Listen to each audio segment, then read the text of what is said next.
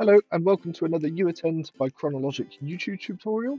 My name is James and I am part of the support team for the uAttend system. And today we will be covering weekly overtime as part of the overtime series within our uAttend departments. We have in here my departments. I'm logged in as the administrator today. However, a supervisor will also be able to do this with the necessary privileges. So we need to go to departments, and this is how we configure the overtime. And today we'll do weekly. So I'm going to go into the kitchen, and there's a little tab that says overtime. So I'm going to click overtime.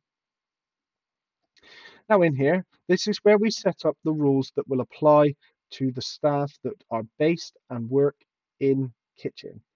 So if we have employees that are maybe based in the work department, if they were to transfer into kitchen, they will not get these rules. It is only for the employees based in the department. So let's go through today weekly overtime.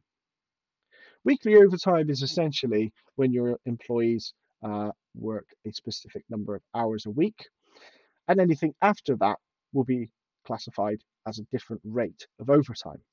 So if, for instance, we have some team in the kitchen, they are contracted to work 40 hours a week. Anything after 40 hours, I will pay them at time and a half.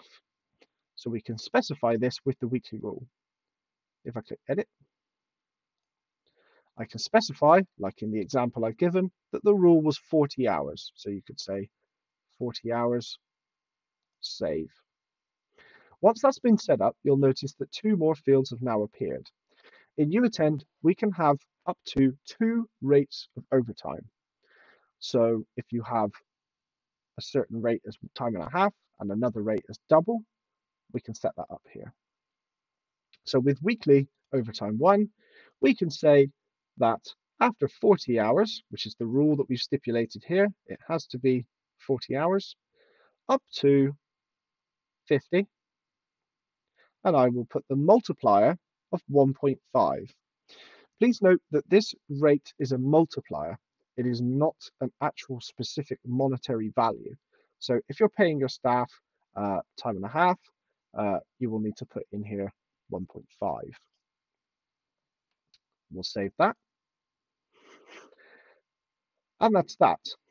If you pay the second rate, so let's just say some businesses, they'll say, well, if they work up to 50 hours, I'll pay them time and a half after the 40. But if they work beyond 50 hours, I'll pay them double time as they've worked more than they should be for that rate. So you could say after 50 up to the maximum number of 99 hours, and this would be 2 because it's 2 times the normal rate, double. And there we go. We have here our 2 rates of weekly overtime. If you don't do this, however, we can turn this off and we can just specify that anything after 40 hours is time and a half for businesses that pay this. And click save.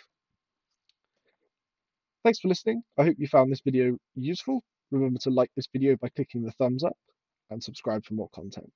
You can find out more information on how to get in touch with us in the video description down below.